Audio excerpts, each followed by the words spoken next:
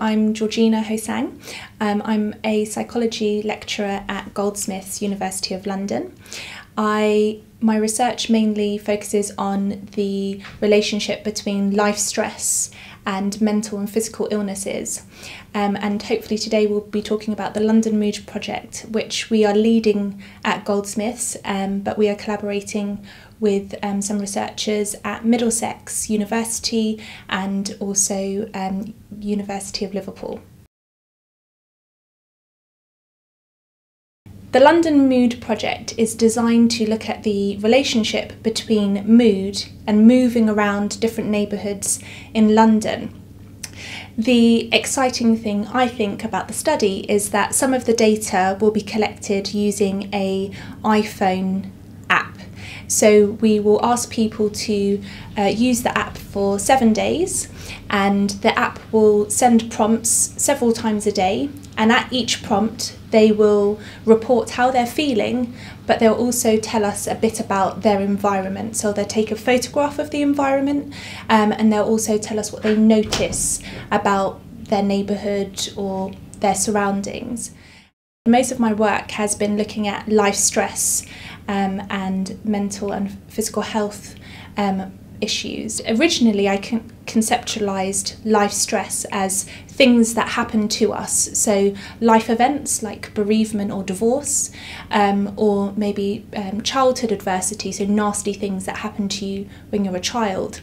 And while I was working at Middlesex University, I began working with Professor Tom Dickens, who's an evolutionary psychologist, and he is interested in the environment from a kind of completely different perspective, and that really got me to thinking about the environment itself as a form of stress. And together, and with Professor Tom Dickens and Pro-Social Place, which is a consortium of practitioners and researchers, we are generally interested in the urban environment.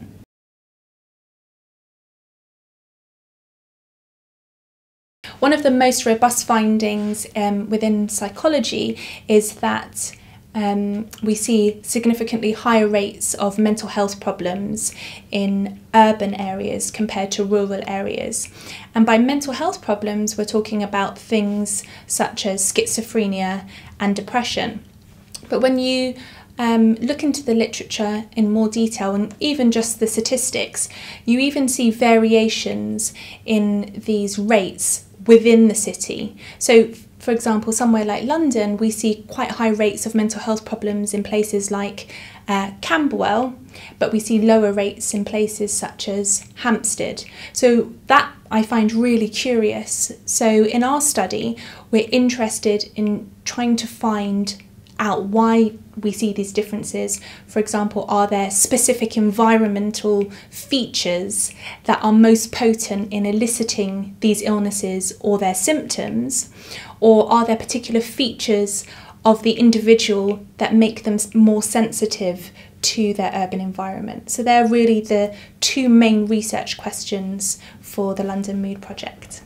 One of our collaborators, Professor Richard Bentel, he recently published a paper looking at social deprivation, stress and social support within the urban environment and how that relates to psychosis, and things like having a lack of social support, so feeling isolated, seems to be a factor that kind of mediates the relationship between urban environment and paranoia. So if, for example, places like London, we have lots of people coming from abroad, for instance. So we have high rates of immigrant groups, and you can imagine coming to a new city, it may be more difficult to kind of build social networks that are supportive and can create more feelings of isolation, for instance. So I think when we're talking about intervention work, for example, maybe we need to do more to kind of integrate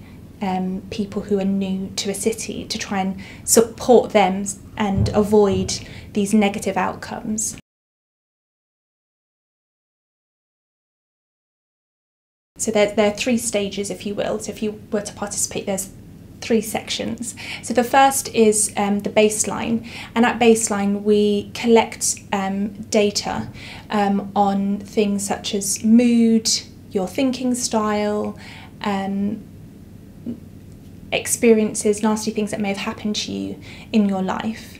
And then once you complete these series of questionnaires, we then do the fun stuff. So we download the app onto your phone and show you how to use it.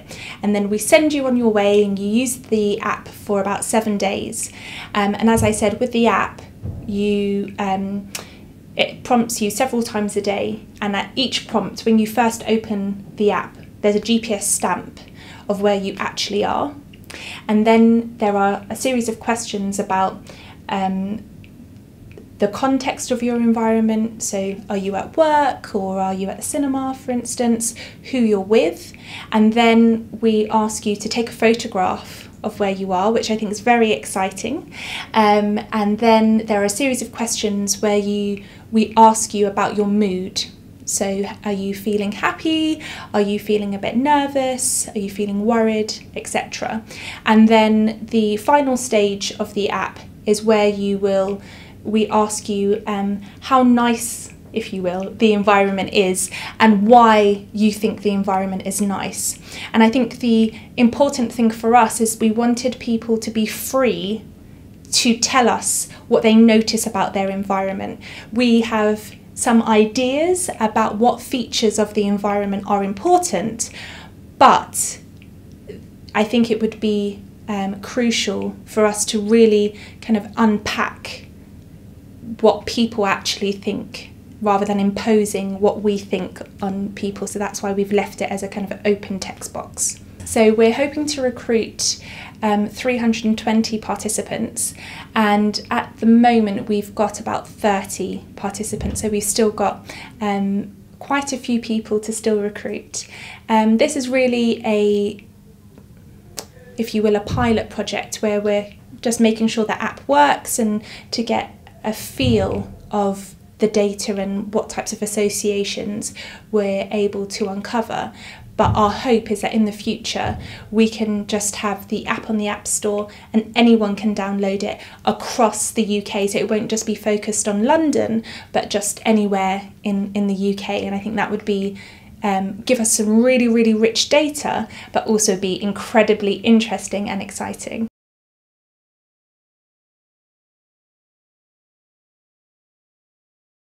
If people are interested in taking part in the London Mood project, we have a website, and I will give you the address, or you can email the team at londonmoodapp@gmail.com. And we're also on Twitter, @LondonMoodApp, and we've also got a Facebook page. So there are a number of ways of contacting the team, and once you contact the team, someone will get back to you. We have a number of different inclusion criteria. So the eligible participants need to be aged 18 years or over. They need to have an iPhone or iPad, because the app, unfortunately, is specific to Apple products. So in the future, we hope to have an Android app, but at the moment it is just for Apple products. And for this specific project, we are only including people that don't have a history of any mental health problems. So they're the three criteria that eligible participants need to meet. And what do you count as living in London?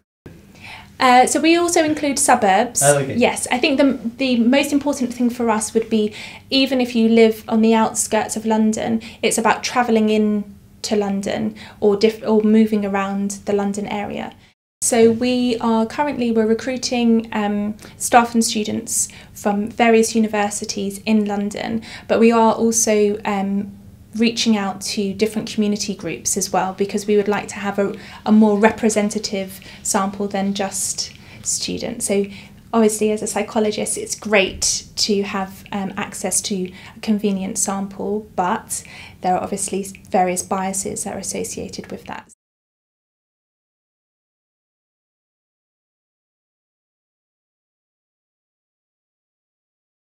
What do you say to people when they're worried about confidentiality? Because you're recording their location. That might be something people feel a bit uneasy about. Yes, I can definitely appreciate that.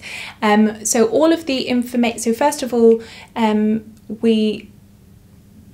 all of the data is stored in an anonymised fashion, so everyone's allocated an ID number, so their personal information is not linked to our database, they just have an ID number, so that's the first thing. The second thing is that the database is completely secure and it's not accessible to the general public. It's password protected, it's encrypted. We've trusted our app developers to create a database that is solid and cannot be infiltrated by other powers that be.